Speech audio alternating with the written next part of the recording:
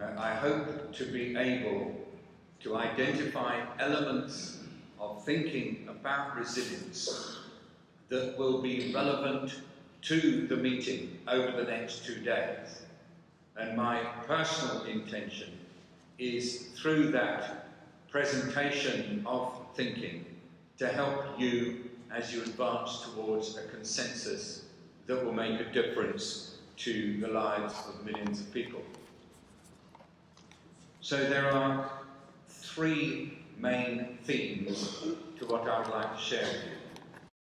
The first is to address the question, does a resilience approach to food and nutrition security represent a new way of thinking and action, or is it just a repackaging of what is already being done? Is it new, or is it the old stuff in a new package?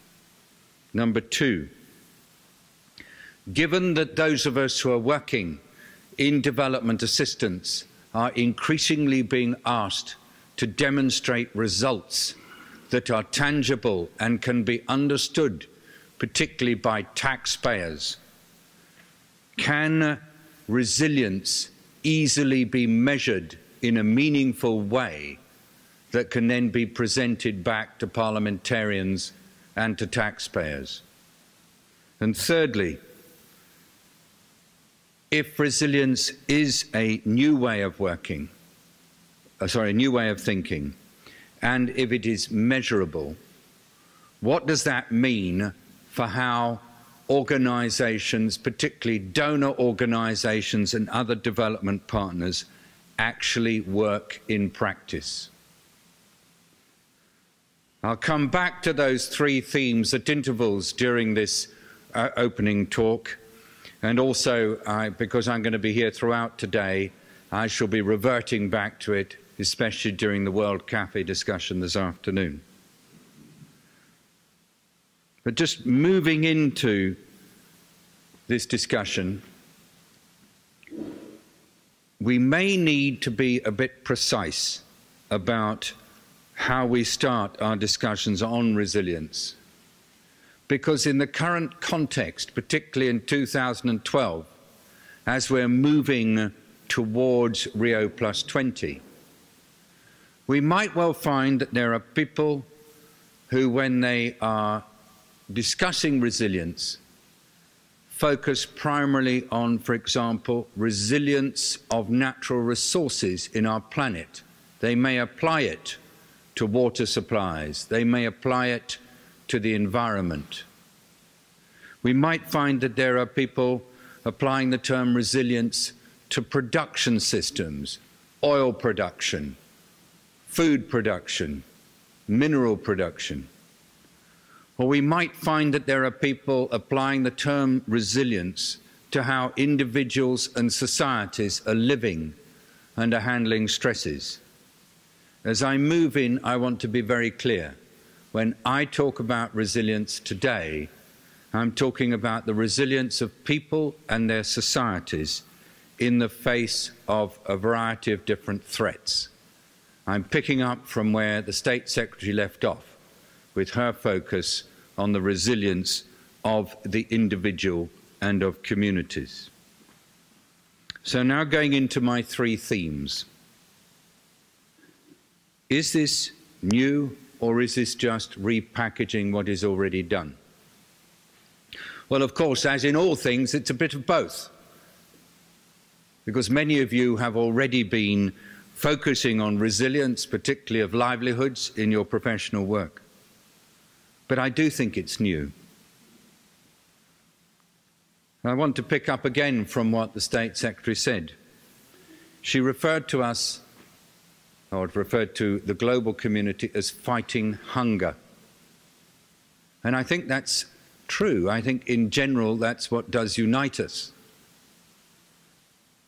But we're going beyond that, as she said. We're using a twin track of fighting hunger and trying to ensure long-term resilience of food systems. But I think if we get inside resilience thinking, what we're actually doing is we're not fighting hunger. We're not even trying to ensure that food systems are resilient. Instead, what we're doing is trying to enable individuals, households and societies themselves to be better able to tackle hunger when it occurs, to be better able to preserve livelihoods when they are endangered, and to be better able to develop long-term and sustainable production capacity that keeps them safe and secure. So instead of defining the challenge in terms of what has to be done in global terms or even in local terms as an abstract notion, fighting hunger, instead we're focusing on the capabilities of households and societies to address hunger themselves. Semantics, you may say, just words. What's the big deal? I think it's huge.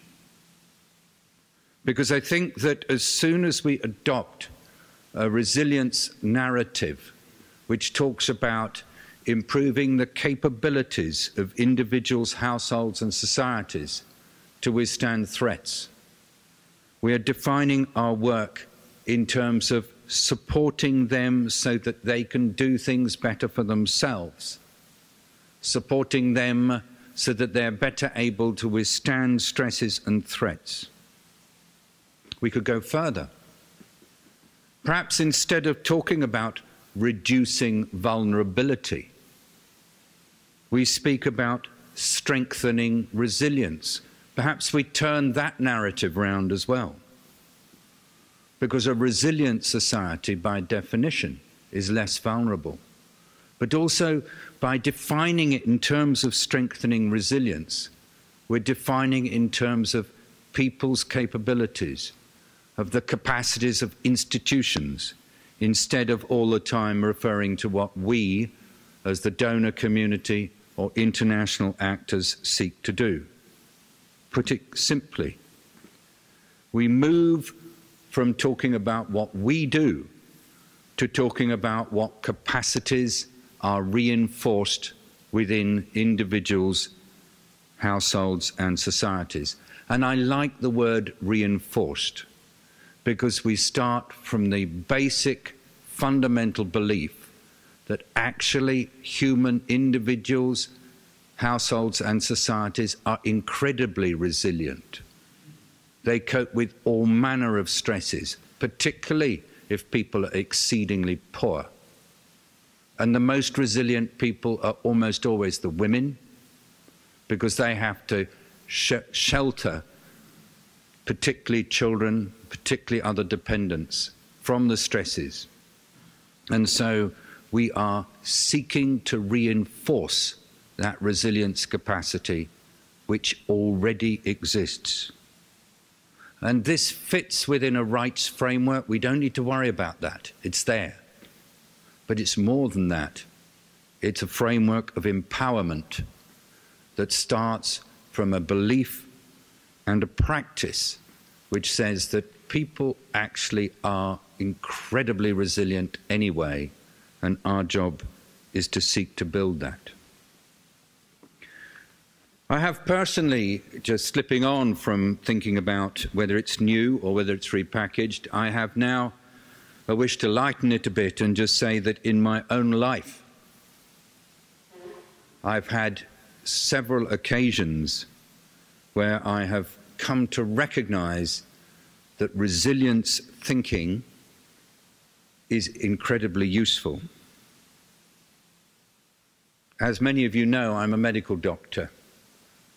And so I've been working on individual health challenges and public health challenges most of my life. And one of the main public health events and transitions that occurred during my life was the emergence of HIV/AIDS as an individual disease, as a societal challenge, and watching how professionals from different sectors as well as politicians, responded to the way HIV and AIDS emerged.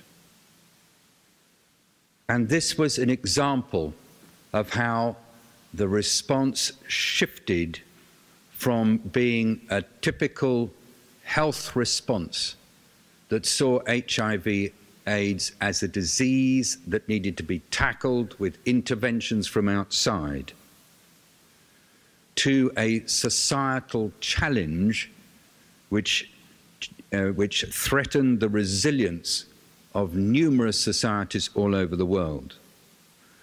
And the emerging paradigm on HIV/AIDS, and it's taken 15 years for this to happen, has shifted from external interference with medicines or prescriptions from the health profession to a focus on empowering individuals and communities so that they can not only live with HIV and be resilient in the face of that, but also through that develop new opportunities and ways of working that enable them to be resilient against many more threats. I watched the same shift in thinking happen around pandemics, both avian influenza as a pandemic amongst poultry, and then the threats and the eventual realization of a human influenza pandemic in the last 5 years.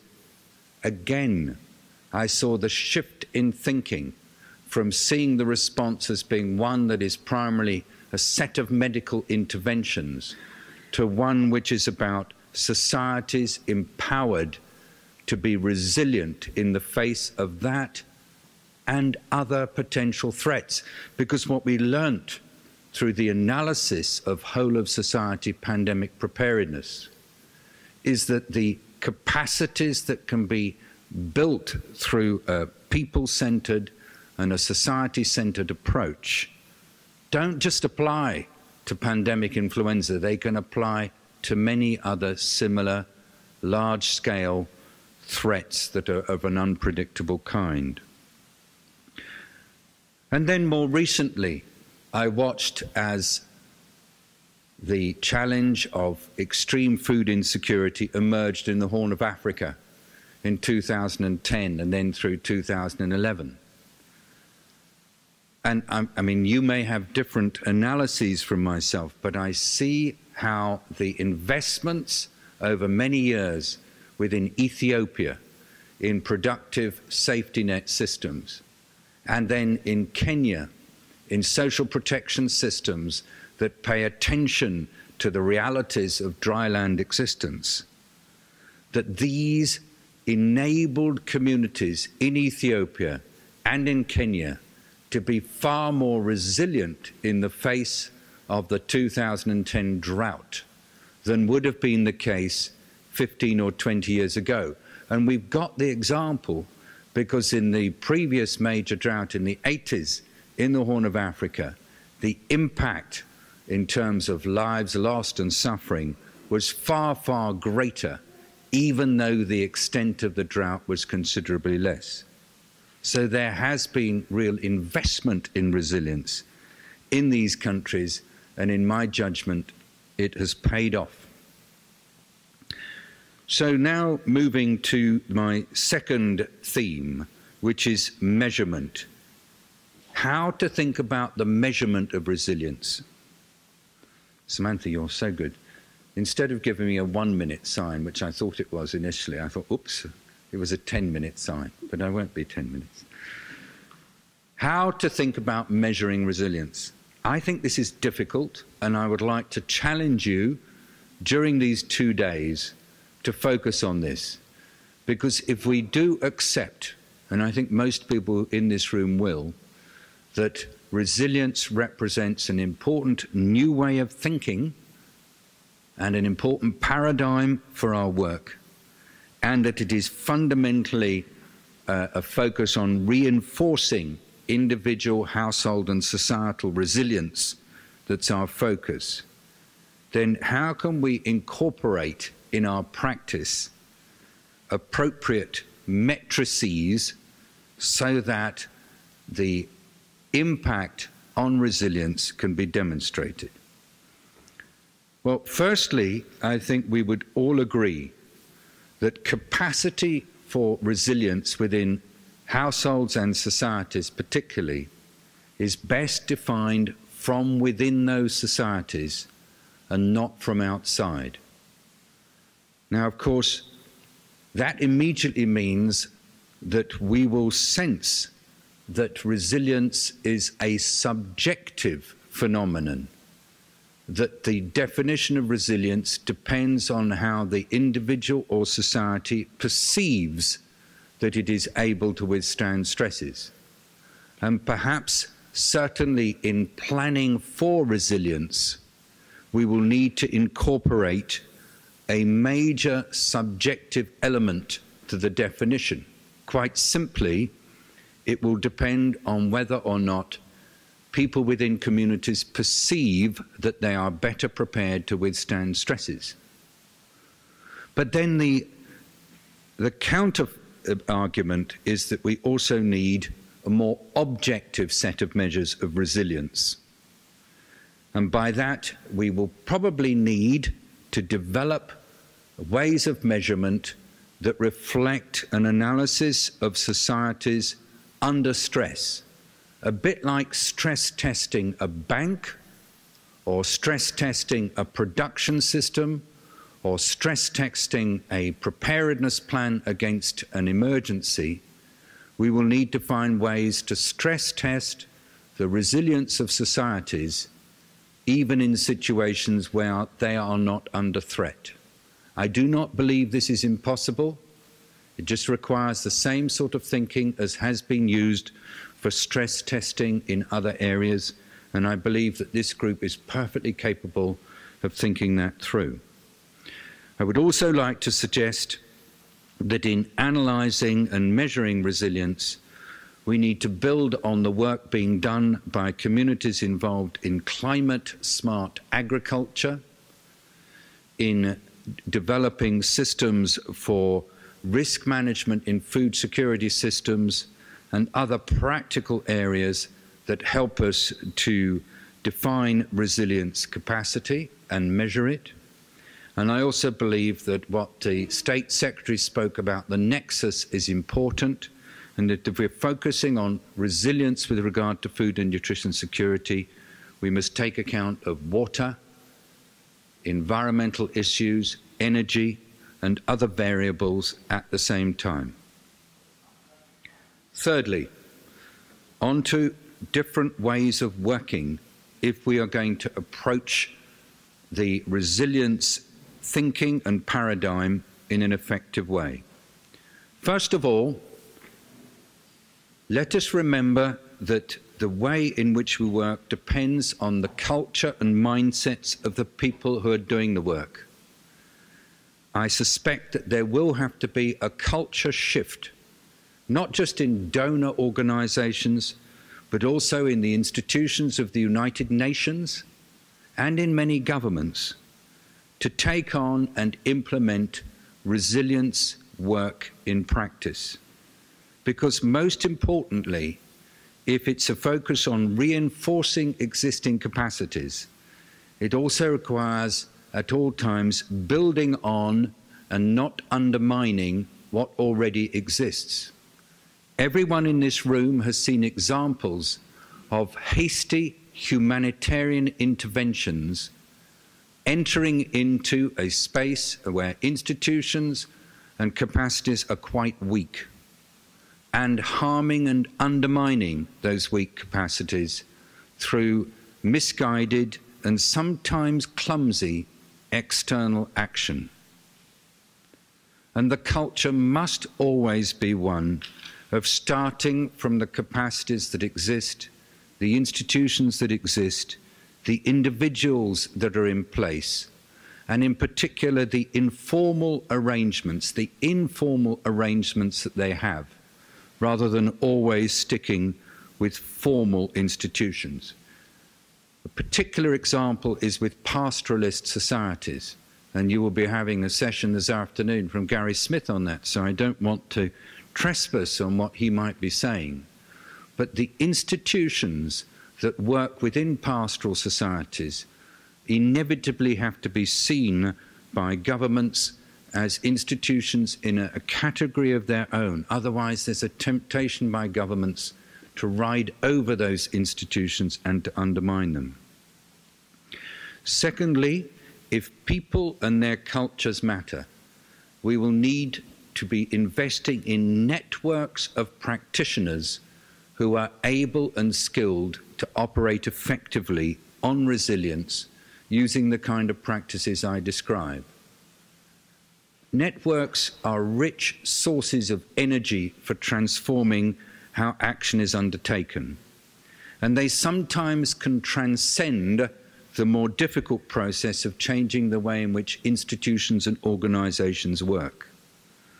So networks of resilience practitioners will be an important way forward, especially in food and nutrition security. Thirdly, to bring about changes in ways in which we work, inevitably politicians, particularly those in ministerial or heads of state and government position, are critically important. I hope that some of the current efforts underway to help political champions for resilience to emerge will take off and will lead to new arguments for resilience work within development practice and within governmental processes. Fourthly, institutional change. As was implied by the State Secretary when she spoke and described the German approach on future makers, I want to stress that in my judgment, without joining up sectors, joining up cultures, and joining up institutions, resilience work is impossible. Siloed approaches to development lead to external pushing interventions. Holistic approaches are far more likely to start from where people are at and to reinforce. So finally, to summarize, let the focus in this group be on people's resilience, link it to resilience of the planet and resilience of production systems, but put people at the centre.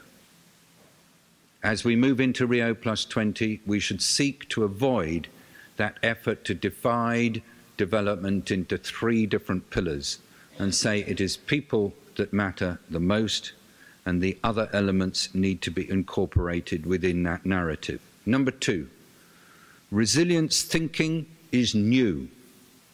It does mean building on what we've done already, but because it's about reinforcing existing capacities and enabling individuals, households and societies to withstand threats, it is a new way of thinking and will imply new matrices and ways of working. Thirdly, matrices are possible. They will have to include subjective elements based on what people feel, but also stress testing of societal systems and household systems is a way of testing for resilience that has been used in other sectors, and we can develop it in food and nutrition security. Fourthly, new ways of working are critical, involving culture change, networks of practitioners, political champions, and absolutely joined up institutions, and in particular not allowing that unfortunate continued separation between humanitarian action and development that characterizes so many of our institutions. Thank you for the chance to give this presentation.